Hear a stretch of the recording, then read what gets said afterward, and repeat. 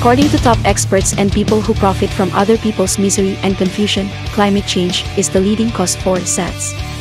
With the fact that climate change causes SADS, leading globalists have now forecast America's depopulation to be only 69 million people by the year 2025.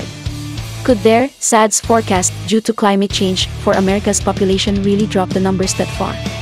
Or could something else be in the works by these globalists who've long been pushing eugenics and depopulation upon the world?